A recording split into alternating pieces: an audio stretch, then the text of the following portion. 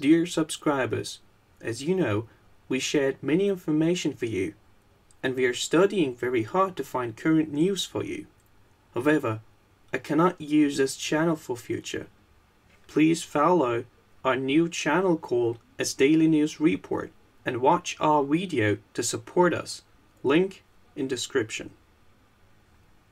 Also, you can reach the video we shared on Daily News Report by clicking on the top right button. We highly recommend watching, subscribing and sharing.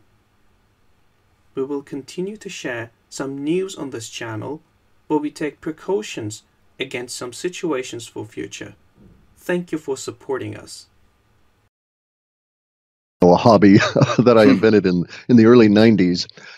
It is based on the idea that all humans are psychic and that most of us, are unaware of our psychic impressions at any given time, and that these psychic impressions wish to come out, and that they do so through our brain, forcing us subtly to make different changes or to choose different words than we may not than we would have otherwise. Humans in English have a tendency to have about 100,000 words internalized, but any given year we might only use 15,000 or less, and in any given week, week after week after week, our selection set that we would normally use might be, say, anywhere from 1,500 words to maybe 5,000. And so, and then the outliers is what I was interested. Why did a particular person choose this word at that time when they were, when their normal habit was to use a different form or expression? And so I came across this idea, and then the internet really started developing with HTML coming out of CERN in '93. And I was right there at Microsoft where it fired off, and we started playing around with Mozilla. And then I thought, ooh, this is interesting, and started, I was doing SQL database stuff and large-scale projects for some companies anyway, and so set up my own servers and started mining the net in '97 when I did my first run and aggregated all this information. My intent was, because I'd been struck dumb by a brilliant idea in the early '90s, was to follow up on that idea. The brilliant idea was, stock market does not care. It doesn't give a damn about fundamentals or any of this. It's all driven by emotion. And so I thought, and basically lunacy and fantasy. And so I thought, okay, if I can get a step ahead of that emotion and tap into the trend of the lunacy and fantasy and where it's going this particular day, I could make some money. That was my motivation on it. But I fired it off, and universe had me make an interesting mistake, because my first target, so to speak, was this thing called Sun, Stanford University Network, which was a hot stock in the '90s. And I was just going to see how it worked with that. The data came back and started spewing out all kinds of stuff about Sun, the big scary ball in the sky, and I was hooked. And I never went back to look at stocks after that. So I wanted to start off with the election. Now, you predicted that Trump, or your algorithm and your information came in that said that Trump was going to win. We know that the election most likely was manipulated in some way, but everything that you looked at said that he was going to win. Here we are after the elections, and we see that around the country, people are protesting right now. They're a little upset. Other people are happy. From your data, are you getting any type of information on the mood of the country or the mood of the government officials? What are you seeing right now? When I first started doing the runs that brought up this particular period of time, the dominant, everything I do is in set data sets. Each set is linguistic, so I don't get a chart or any of that kind of thing, but I have this critter I called the emotive reduction engine, where I assign values for emotions to words, and so I can get an emotional tone. And I use that emotional tone with this vast list of words that is the lexicon that supports the work. And I can get a dominant emotional tone, if you will.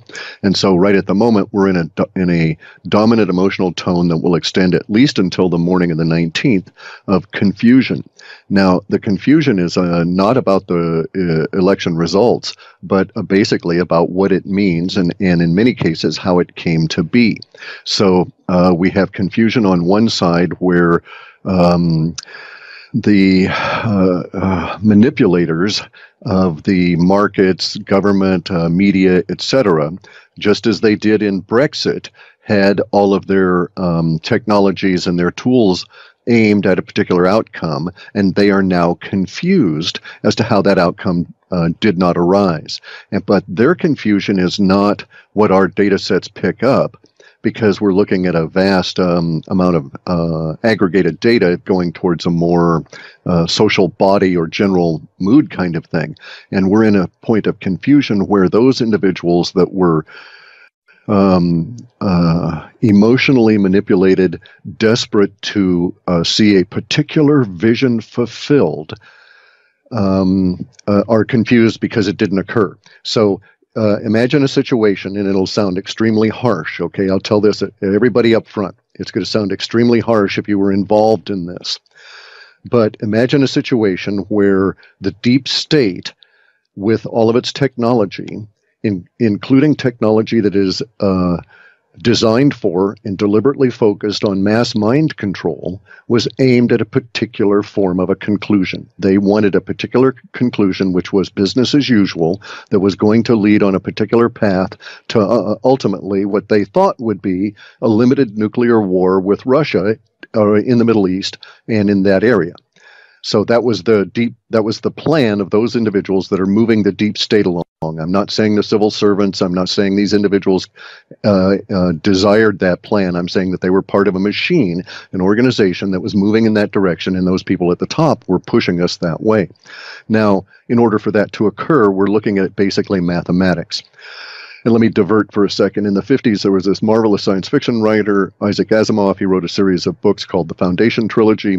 In there, he prophesied, so to speak, the sort of the work I do at the moment in an analog of it. But they came across, and he developed this idea of a mathematics involved in social engineering. And the Chinese went ahead and they have indeed perfected, or are in the process of perfecting that mathematics. And if you read Chinese literature, you discover that their social engineering is very focused.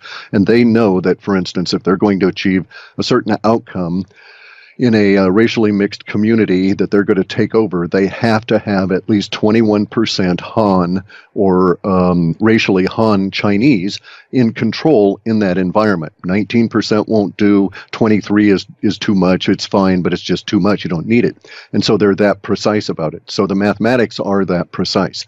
The deep state had a particular set of mathematics involved, but in order to achieve this mathematics, you can look at an equation that says one man can change the world given enough time and enough energy, or unique happenstance. Eliminating universe and providence and unique happenstance, for one person to change the world, you've got to have as much energy as it takes that one person to affect the other 7 billion people in the world, or enough of them that they can change. However, you get a certain start of a ratio, and you can start doing things. The United States went into a revolution in the 1700s with 3% committed to that goal. That's all it took, and it was successful. The powers that be, on the other hand, had a very different problem. They had to get a vision accomplished that had only, perhaps, maybe, a small fraction of 1% that was truly dedicated to that vision, which was the continuation of the oligarchy and the hegemony of the dollar and the things the way they were. In order to do that, therefore, they had to convince a large body of people to also share that vision. When these people were convinced, they will necessarily crash now that that vision has not occurred, and they will not understand why they are crashing or what actually has occurred to them, okay? And this is where this information becomes harsh.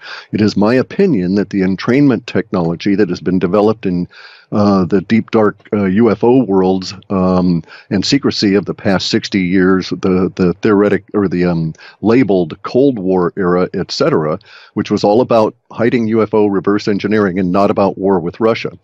But it's my opinion that technology was used to try and engineer this particular vision to occur.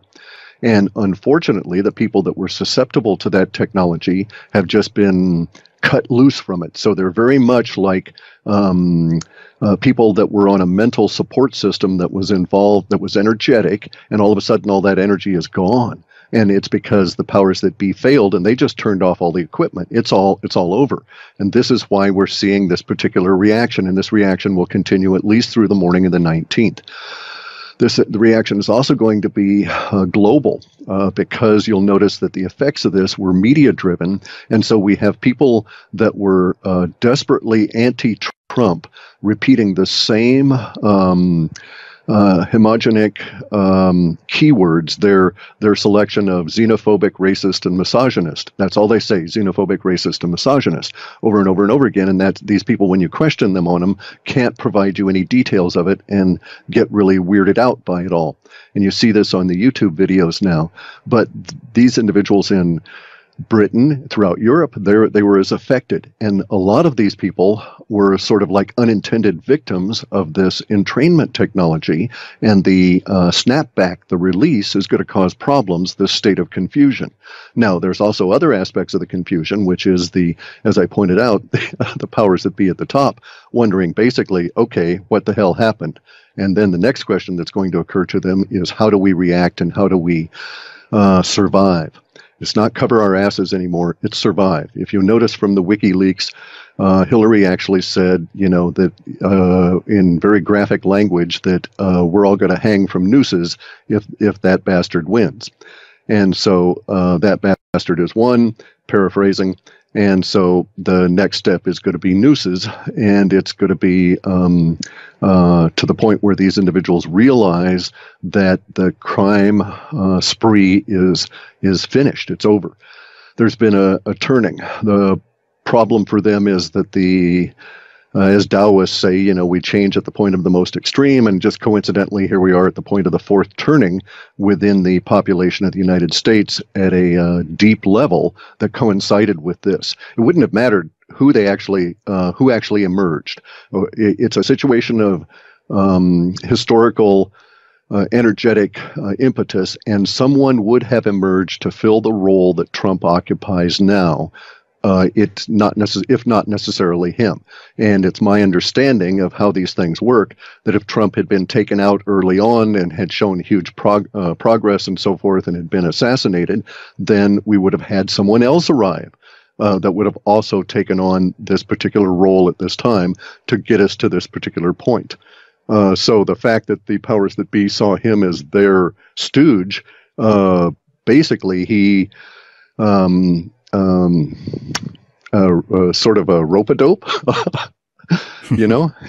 and that's where we're at now. So we're in a state of confusion that's going to go on. It's going to hit the markets very hard, and then we're going to enter into a very large deflationary event in early 2017 that will roil the country in sort of a temporal echo of what happened when right after Reagan was inaugurated. In your report, I noticed that you said something about government employees getting fired or committing suicide and bankers being dismissed and fired. Are you seeing that there's going to be a wave of, let's say, cleaning house and people getting scared and jumping ship? Is that what you're talking about? Correct. That's true. More in the civil service side, more in the government side of that particular statement. So yeah, that's the motivation on that part of it is not cleaning house, but trying to eliminate witnesses. That's really what it's going to come down to. Is the powers that be, the shadow government, the central bank, the deep state, do they have... Those are all different, by the way. You're speaking with a linguist, and I don't want to be pedantic, but okay. So the whole mass of them, correct, if you want to talk about that. But if you're we shouldn't use each of those words to try and refer to a single entity. Let's just talk about the central bankers right now. Do they have any plans for the economy? I mean, is the economy still in terrible shape? I mean, is anything going to improve with Trump? What do you? Certainly. The latter is true. Okay, Now, let's, again, not to be pedantic, but let's separate what the central bankers do from the economy. Because the central bankers at the moment are sucking the life out of the economy with their paper financial system. The two are separate. The economy is all the trades and transactions that we do together. Millions and millions and millions of us doing trillions of those things across the time of a year equals our economy. So the central bankers are not in charge of our economy. They can no more affect my ability to trade or barter my old tire from my trooper to my neighbor than they can cause it to rain here.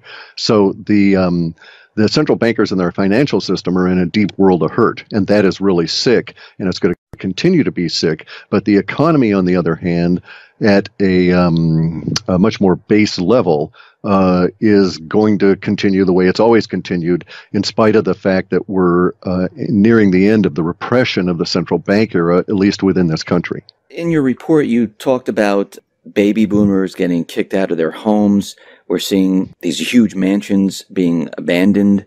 I mean, are we looking at some type of crisis heading our way? Oh, sure. Yeah, that's the deflationary event. Okay, so and actually I probably shouldn't use the word deflationary because I don't know that that's meaningful to most people, but let's call it about a debt evaporation event. So or a liquidity evaporation event, or as we call it in the data sets, a credit freeze.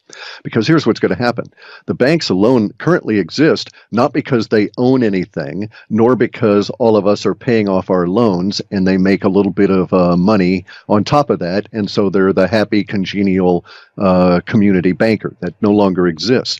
These individuals, the whole structure, makes their money because an entity in Washington, D.C. creates the digits and hands them the digits, and then they go out and they tell us those digits are worth something, and they shove them around in databases and this kind of thing, frenetically creating activity, but no result. So our problem at the moment is that the banking system, the glue that holds all of that together, is what's coming unglued. And it will at some point reveal the economy. We'll all stand around and look at each other and say, wow, let's go and do something, because now this repression will have been released. But that's not yet. That's maybe a year or 2 years away.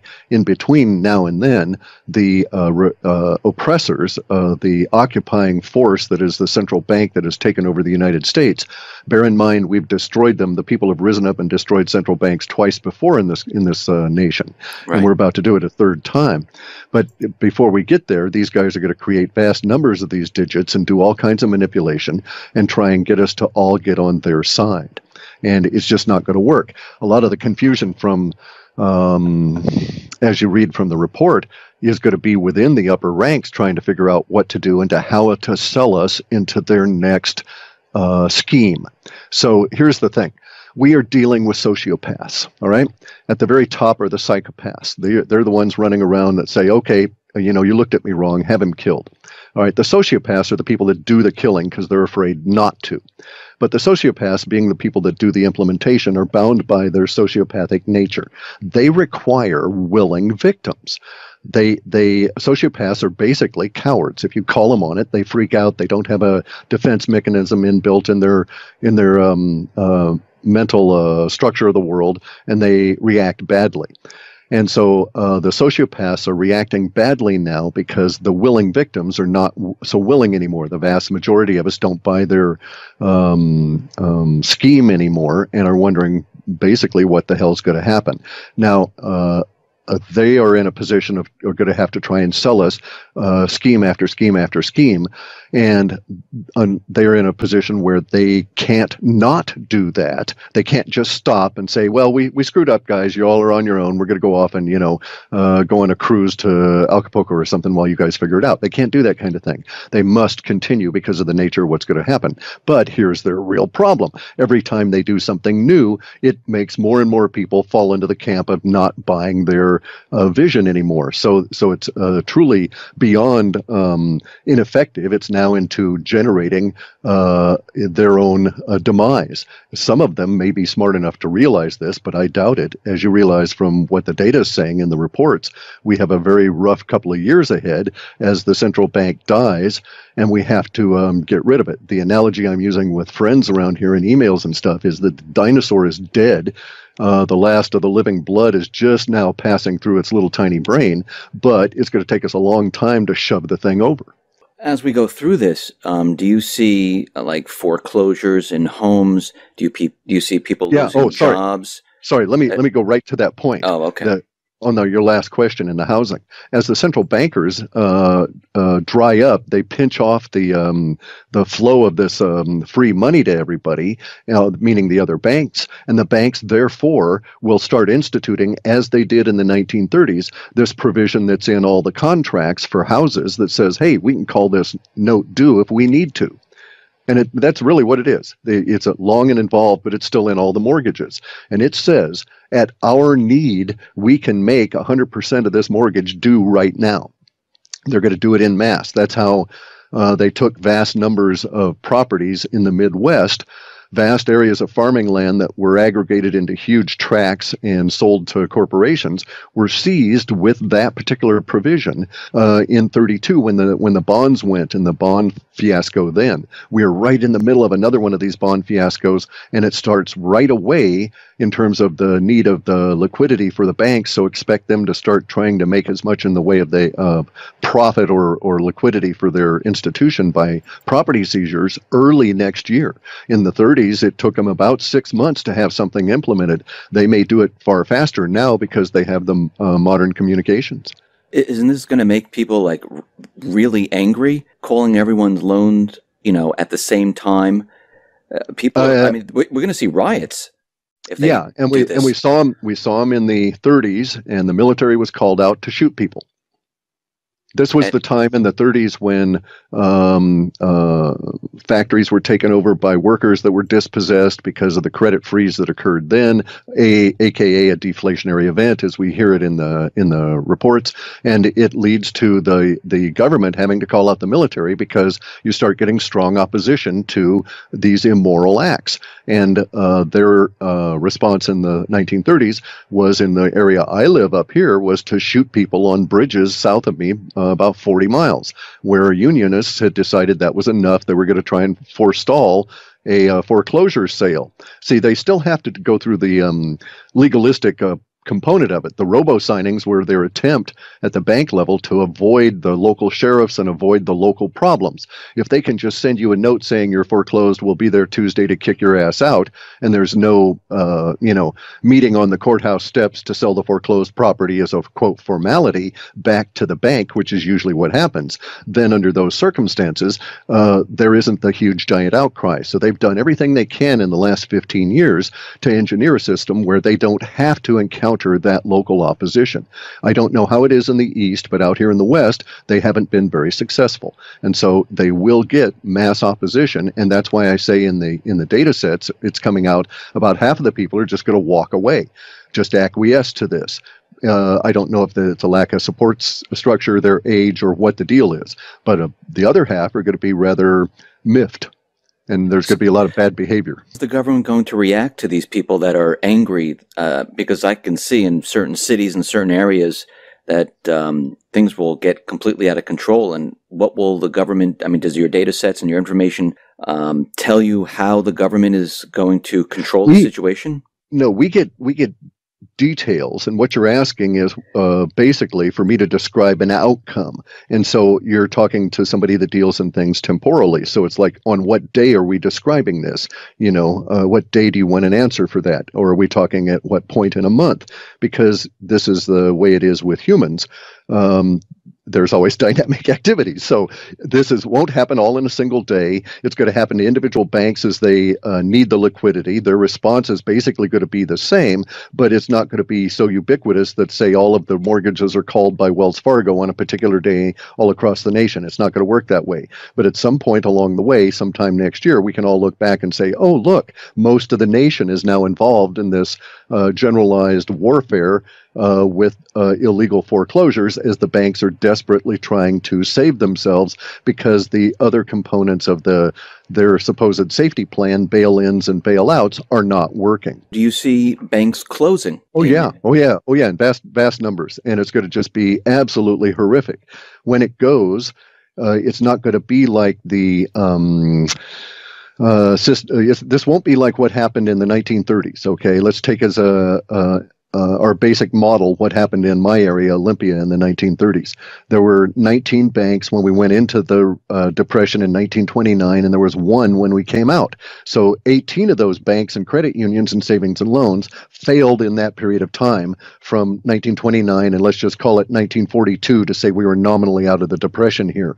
All right, during that period of time, they failed. We don't have that situation now. We don't have a situation where we have 18 independent banks that were loosely connected to a centralized banking structure. Now we have an octopus, a giant banking system that feeds off of a central heart and a central brain. So big banks will fail and they'll take out all the regionals. Now, what our data showed about, I want to say maybe 5 or 6 months back, maybe it was longer than that. I just don't remember because I write these things, and I just can't remember. I'd go crazy. But sometime back, the data sets were talking about how the failure would occur, and that it would start at the mid-tier, at the regionals, that they would go first. That banks that had, several hundred branches were maybe across a couple of states, they would be the ones that would be bled dry first, and the chaos would start with them. ATM closures and all of this sort of thing. They're going to try and maintain the big five as long as they can. As I say, the dinosaur just doesn't know it's dead because the last of the blood's still being pumped up its neck. So you said a couple of things. Okay, so you said a credit freeze a little while back as we were speaking. And when you say a credit freeze, does that mean that supplies and goods will not get to stores? I mean, Correct. Okay. That's a side effect of it. That's a side effect. Okay. We've had the credit freeze in the data for couple of years at least, maybe longer than that. It was in very long-term data. Now we're getting into the details as we move closer to the event. That's basically how our system works. For some reason, well, no, it sort of makes sense in a way. Humans are psychic about, some humans are psychic about events in a long-term way, and we get hints about stuff that might happen 3 and 4 and 5 and 10 years out. The closer we get to it, apparently more and more humans are on the same wavelength, and they start picking it up, and we get greater number of leaks. Therefore, we get a little bit more detail. That's like our short-term data. And as we get real close to it, lots of people can sense it. And so they start triggering their psychic impressions, and those come out, and so we get a little bit more details. So that's sort of the mechanism by which it goes. So we've had credit freeze for a long time, and fundamentally, one of the major side effects that you and I will experience is what we call the just-in-time failure, the just-in-time supply system. You have to think of 1940s, end of the war. Peter Drucker goes to Japan. He creates in Japan, because they were just destroyed, he helps MacArthur rebuild the country, and they decide on a model called the just-in-time supply system. And that's where the carriers, the truckers, basically are your warehouses. You just don't build warehouses anymore. You sell off all the property and you devote the money to a different system. That's where we're at now. The Western world adopted this model over the 50s, and it's now going to fail. It depends on ever-increasing cheaper energy, ever-increasing cheaper credit. Neither of those is true anymore. So we won't be able to do that. In fact, it's already started to fail. The top shipper, second shipper globally, Hanjin, number 2 shipper of goods around the planet, is in bankruptcy and in chaos, and its ships are not hauling anymore. Doesn't seem to matter because no one's buying so much anymore here in the U.S. because of our problems with our money being so destroyed. But the credit freeze will take that up to the next level as number 3, 4, 5, and 6 and number 1 shippers fail. And then when they fail, they'll be failing under the impetus of they don't have credit to pay their employees nor to front the fuel costs, etc. So we're going to see real chaos as loads get ships and loads and crews become, abandoned and stuck in various ports, and the system breaks down all around the planet. And so that will be a very major concern, is the just-in-time supply system is going to fail. That's what the government's going to be responding to. They're not going to do much in the way of trying to deal with the foreclosure issues insofar as what we see in our data, because imagine, here's a scenario. Now, I'm not saying that all of the description here will be accurate, but this will give you an idea of what we're sort of looking at. Imagine a situation where Trump's being installed. He's not bringing in cronyism. He's not bringing in a giant mass of crony-connected, deep politicians. Therefore, these guys don't know a damn thing about running a giant government, which is not like running a real business. And so there's going to be a period of adjustment that will probably last 18 months or longer, because the deep state is going to be obstructing and fighting these guys every step of the way. And then when they're taking a break from the fight, the deep state's going to be trying to pull the rug out from underneath them, just standing there. It's going to be very vicious at that level. These individuals will not be able to address, that is to say, the people that are being brought into a new government will not be able to address the real problems that are besetting the populace in their fight with the occupying banks. And so at the same time, we're going to have the just-in-time supply system crash because those same banks are the ones that fund this weird credit system that gets the McFries to you and, puts potatoes on the table and that kind of thing, right? What you're saying is that the government is not going to really help the people during this period of time. Let's also stop for a second and be real pedantic, and let's start talking in words other than a single word to identify the ruling structure. So the ruling structure is composed of many, many different layers that are huge. So there's going to be people that are at the top that will certainly be freaking out about everything that's going on and trying to do everything they can. But I don't really necessarily, and they are what we sort of think of when we use that word government. But government's got a huge connotation. It's everything from the El Presidente all the way down to the FEMA guy that's either going to give you a bottle of water or throw you into a camp. And so what are we actually talking about? I'm wrapping my brain around all of this and everything that you're saying here. You also mentioned something about ATMs shutting down. Does that mean we're going to have a cash crisis? Correct, as part of the liquidity freeze, but not because they're going to outlaw cash or any of that. They're desperate to do that because the banksters don't want to admit. Let me stop and say humans are really funny. We always bring on ourselves, because of the nature of universe, that challenge that we need to face. And so here the bankers are trying desperately to destroy cash. And if you think you have all of these people out on the internet that are offering ideas as to why this is the case, that they need more control, et cetera, et cetera, et cetera. And if you only have digital things, they can control you down to your nads and, pull you on the short hairs by threatening to do away with your bank account. And none of that is true, or it's all true, but none of it is meaningful. The bankers are trying to destroy cash as their part of the system because they're vulnerable to it. They're hugely vulnerable to it because there's only a little tiny bit of real money these days and a huge amount of derivatives on that real money that actually exists. And so the problems that they have are cash-based, but not the way we think. We're going to have a cash crisis, and it's because there is not going to be enough money, actual currency, circulating through the real economy to support their paper games anymore. They were trying to get us all to shift into their virtual sim world and play with their sim money 100% of the time and get away from the cash that really is the underpinning. If you look at this thing called base money supply, you see how vulnerable we are. We have a population that's hugely inflated. It's twice the size as it was in 1947. We have a debt structure that's perhaps 100 times inflated over what it was in 1947, but we only have 2% more actual circulating money going on in society, and that's where economy actually exists. And what they were hoping to do was to speed up circulation by making it all digital. And they've got us all into a digital world, but they're still dependent on that base money, and it's got them got them by the short hairs. And so we're going to run into a big crunch here, a big credit freeze at the same time that we find we're cash strapped. If you look at what's happening in Egypt, right? Egypt is having a huge currency crisis at the moment. Why? Because there's not enough physical dollars in the country to support their derivative debt structure now that they're getting into the deflationary wave. That same deflationary wave has caused hyperinflation in Venezuela, Argentina, Zimbabwe, Kenya, Hungary,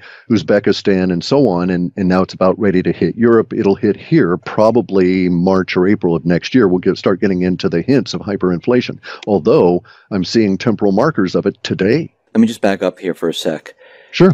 You're talking about a cash crisis, ATMs closing. So for those people listening, will they be able to get cash out? Do you see that, are there going to be bank runs? Sure. So you're going And they'll be able to get cash out for a short period of time, and then the ATMs will be empty. Nobody will refill them, and people will drive around with trucks and chains and stuff and rip them out of out of the walls just to scrounge through them and see if there might be a buck or two in them, just like happened in Argentina. So people are going to be desperate to find cash because it's just going to completely I mean, what you're saying, it sounds like it's just going to disappear. Well, yeah, because they can't get to it. Correct. And see, here's what's going to happen. Right now, how often do you actually touch anything close to money in your daily life? I mean, you as an individual. Mostly the people that are, say, even in my age group, they're dealing with the plastic cards. And as the system locks up, if your plastic card doesn't work, how are you going to pay for something at Safeway or Starbucks or someplace, or buy gas or whatever? For a while, there will still be stuff in the supply system. So we live right now without warehouses. So if we were to look at ourselves as a social body, we don't have big giant fat repositories lying around. We're existing on the fat that's being pumped around in our blood, and it's going to dry up. Our blood's going to get leaner, and so at that point, we don't have those extra reserves, and you're going to run into this situation. It's hit all of the countries as the dollar has died. We're in an empire. The empire is based on the dollar, the way the British Empire was based on the pound sterling. We're replicating history. This happens all the time. Empires die from the periphery. Part of our periphery was Argentina, Venezuela, Greece, Hungary, all these countries that were dollar based on their own currency. So we see it there first. So let us not be surprised when it hits, Florida, New Hampshire, California, et cetera, et cetera. So you also mentioned inflation, and we're seeing some inflation now. How bad is inflation going to get? I mean, what are people going to see? I mean, from everything that you've been looking at, does that tell you like how bad it's going to get for the people? I get an emotional indicator. I get a lot of language about it, so I have a gut feeling. But we don't, for instance, get charts. So imagine a situation where we're going to get a psychic leak from the future. It's going to happen to you today. You're going to choose a different word today, put it into your email, not email, but on a forum somewhere today. We'll pick it up, and it'll get aggregated in, and it will affect our conclusions. Well, the way that works in that chain, people sometimes, in a sense, you can imagine they're sort of like getting psychic headlines as to what's going to happen in the future. Most numbers in our system we throw away because the internet is basically entirely a numeric system. But linguistic numbers that float through for whatever reason, people typing out the number 30 or 13 or whatever in an appropriate fashion, in an appropriate time to be swept into the data sets, that sort of thing does come through occasionally. So it's not like I get a price for a hamburger 2 years from now. I don't have that sort of thing for inflation. I do occasionally have what we might say would be impressions or whatever of screaming headlines. So imagine we're a year from now, actually in July, August, or September or October, in that time frame. And there's going to be a giant headline that says Dow 125,000. So that gives you an idea. So what is the Dow today? It's at like 18,000 meaningless US dollars. Well, right. A year from now, it'll be 125,000 meaningless US dollars. But at that same time, that'll also be the price of an ounce of gold. Insofar as what our system is saying, it's not saying gold's going to be 125,000. It's saying that there's going to be parity about that time between an ounce of gold and the Dow. So if the Dow is up that high, inflation is going to be running massively huge. Yes. Yeah.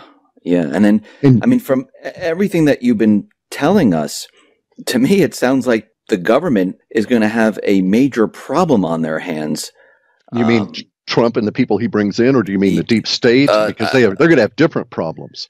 I mean, let's talk about Trump and the people he brings in, because people are going to be screaming and yelling, and most likely I'm thinking they're going to blame him for what is happening, because we don't get that in the data. We don't have that component of it. Yeah. Wow. Okay. We get the screaming and yelling. We get the riots. Okay. We get the rage. But okay, now I've got to be circumspect here, okay? And I'll tell you that up front, that I've got to be restrictive on what I talk about, because there's a lot of crap I don't know about how my own system works, and I have to be careful not to break it. The very first time I ever made a public announcement about anything was about the pending 9/11 attack, and within days my system broke down because of giant circuitous references I had never anticipated. As people started talking about it ahead of the event, and my own system started picking up its own stuff. So I've got to be very careful about what I get into. However, there's going to be a certain series of events that are forecast in the data that will pick up sometime, say around December 15th, that will run through next year, that will have a, let's say, a counter, they'll be the other side of the teeter-totter emotionally, and will draw our emotional focus that way, as opposed to everybody blaming the new crew for the meltdown. So on the deep state end, they've got serious problems, really serious problems.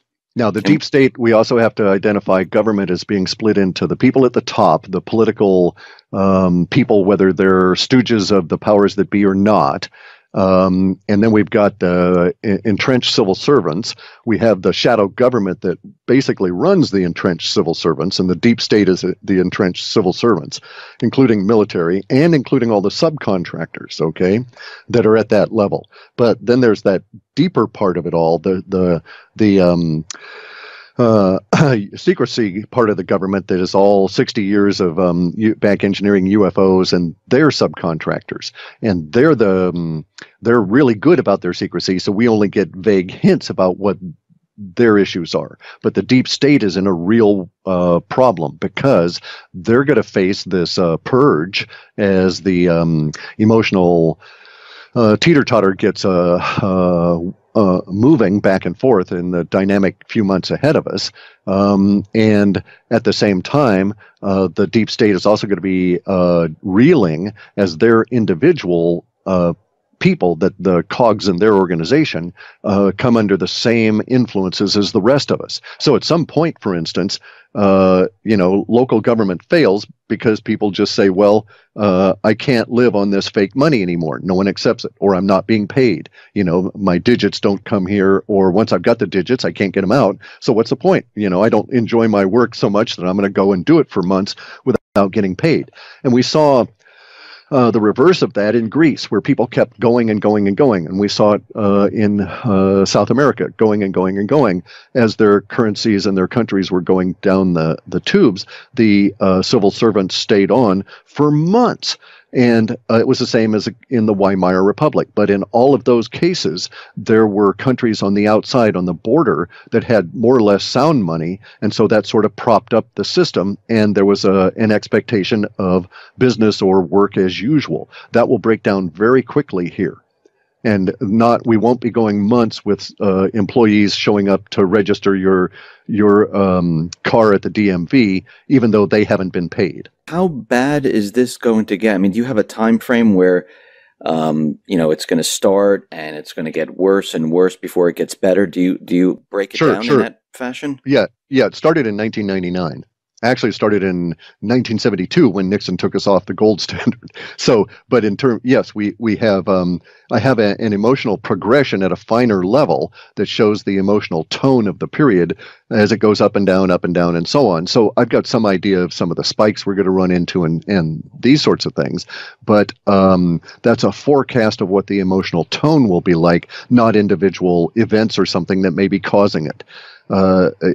The system is very much Rube Goldberg in that sense, that we don't have a complete painted picture. There's a palette here with a few things, and there's a brush and these kind of things in it. So we just have to make do with what we've got.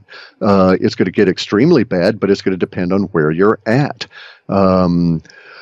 Relative to that in the U.S., some places are not going to do so bad. Hawaii won't do so bad. Guam won't do so bad. A lot of places will be abandoning military bases. We won't have the money to bring them back. That part of it's going to happen really suddenly, and so it's going to cause real problems. That's been in the data sets.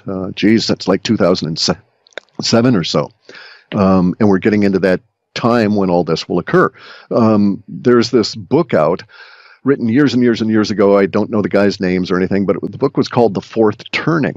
And it gives a sort of an idea as to what we're going through in a broad stroke, because what's actually occurring at a social order is that our society is changing. It's changing, and there was an attempt at that moment by the powers that be to cause a change towards their vision that we had discussed earlier, because when something's in motion, it's easier to make it shift than if you've got to lift it up and overcome the inertia and all of that. And so they were taking advantage, they thought, of this particular time of emotional turmoil. They had all the technology that they'd reverse engineered from the space alien ships, all this sort of thing, their entrainment technology. They were all set to go, and it failed on them, and they don't understand why. So their confusion is going to play out in their interaction with each other and with the remnants of the control structure of the deep state. So now bear in mind, all of these people that had been working for the criminal class, that had been doing evil acts, now know they're at risk. They now know they've got to be scrubbed in order for those criminal class to get away. These people don't want to be scrubbed. There's a whole lot of them. So there's going to be a lot of people talking. There's going to be a lot of people that feel their best interest is to be a whistleblower or to, confess their crimes, that the people above them get nabbed and not them. There's going to be vast quantities of confusion. So if we describe government, we're not talking about a cohesive whole in any way, shape, or form. We're going to be talking about a dynamic, a massive movement. In my last report, the conclusion was titled that chrysalis begins with dynamic motion. And people think of, a caterpillar cocooning itself and coming out as a butterfly or a moth is really a neat thing. And they just sit there and something happens underneath the cocoon. But what they need to understand is that cocoon has to exist ahead of time. You've got to create that. And if you've ever seen a caterpillar or a worm cocoon itself, this is the most strangest dynamic motion you've ever seen, as they try and wrap their bodies with this silk over and over and over again from within inside the silk as they're doing it. So that's what we're going to go through. The data sets are basically showing that the U.S. is going to hit a 10-year to 12-year period very similar to what happened to the Soviet Union, and that we will be transformed in this process as we come out of our own form of revolution against a control structure that has existed far too long. And the population underneath is changing.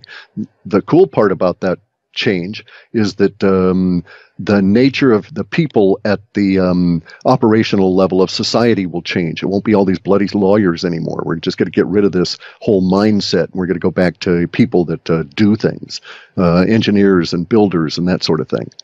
Clif, thank you very much.